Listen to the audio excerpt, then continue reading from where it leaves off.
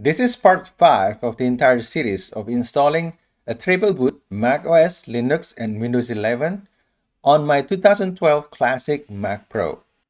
In this video, we're gonna install Zorin OS. It is based on Ubuntu 2004, and in order to install it, we need to resize the existing partition of macOS Big Sur. As always, please make sure you back up your data before you do any steps in this video, because I'm not responsible for any of your data loss. With that being said, let's get started. All right, we are in macOS Big Sur right now. Let's go ahead and get into this utility. As you can see on my screen, that's my 1 terabyte SSD NVMe. Hit that partition button and let's go ahead and add a new partition. So make sure we're adding a partition here instead of adding volume, because adding volume doesn't seem to work well with Linux. So go ahead and hit that add partition button. So now you can see that tiny circle that you can drag to the left and to the right. And that's basically resizing the existing partition to any size that you want to. So I'm gonna go with 320. So let's drag it a little bit more. It's too much. There you go, 320. And let's name it Zorin. And format the partition to macOS extended. It doesn't really matter, but because later it's gonna get reformatted into extended 4. But let's go ahead with the macOS extended.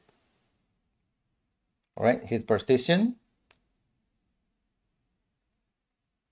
It's gonna take some time, so feel free to skip or fast forward the video if you want to. I'm gonna fast forward this video and I'll be right back.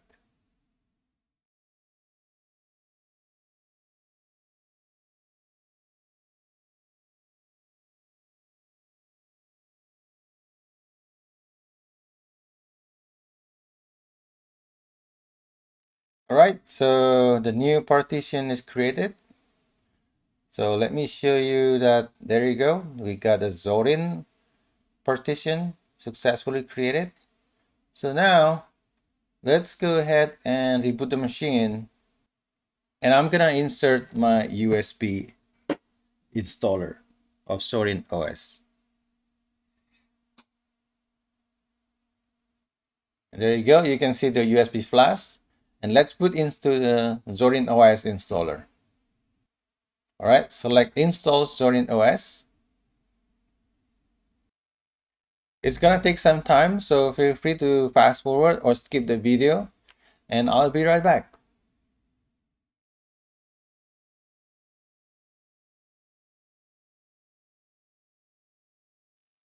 Okay, so we are here and we are ready to install Zorin OS.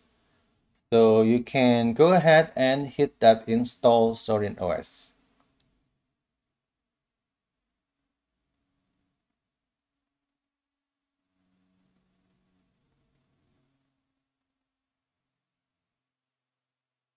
I choose English US as my keyboard layout. Hit continue.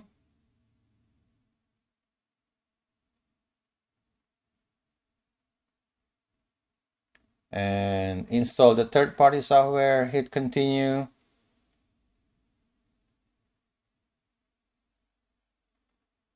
All right, so this is the most important part of all. You do not want to erase disk and install Zorin OS. So you choose something else. Remember that we created earlier a partition for Zorin OS. So we're gonna look into this partition list and make sure we select the correct one. So def SDA is 64 gigabytes. That's my macOS High Sierra. So this is the NVMe. So my NVMe with macOS Big Sur is right here. And that is the 320 gigabytes that we allocated for Zorin OS. So let's select that partition and hit the change button.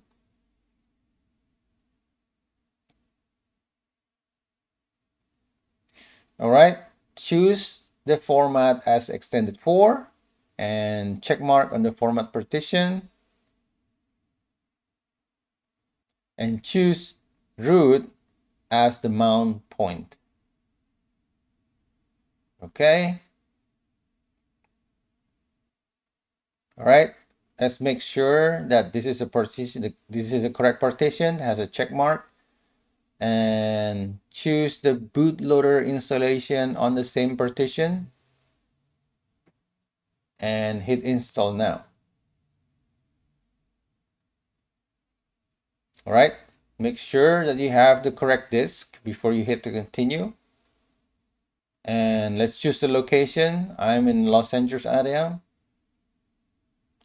I'm gonna put Zorin as my name and then put your password twice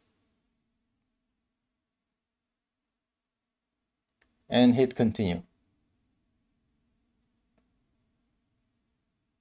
All right, from here and on, the installer is gonna do what it needs to do. So I'm gonna fast forward the video and I'll be right back.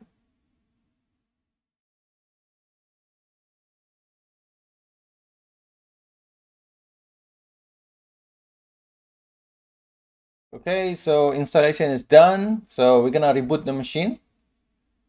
So let's go ahead and hit that restart now.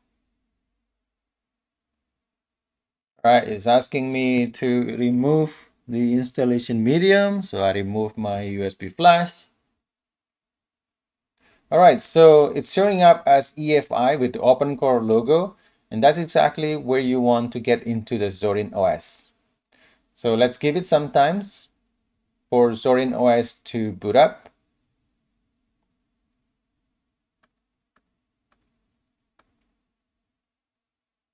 All right, and there you go. You can hit enter and provide with the password, or you can use the mouse to click that Zorin user account.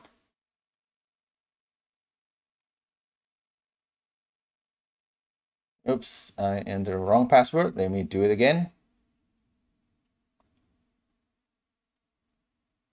And there you go. We are in Zorin OS. So if you want, you can go and start the tour. So I have done it earlier, so I will just hit no thanks.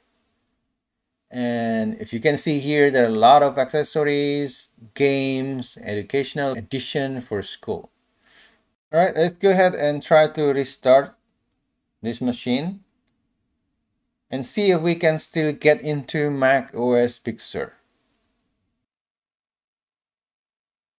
All right, let's select the macOS Big Sur.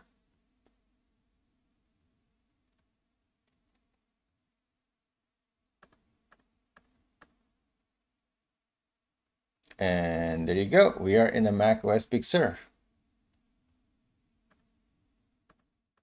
That concludes part 5 of installing Zorin OS alongside macOS Big Sur. Please stay tuned for part 6, in which I'm going to install Windows 11 alongside both macOS and Linux. Make sure you subscribe and like if you enjoy watching this video. You can also leave comments and questions in the comment section down below. Alright, I hope you all the best and see you in the next video.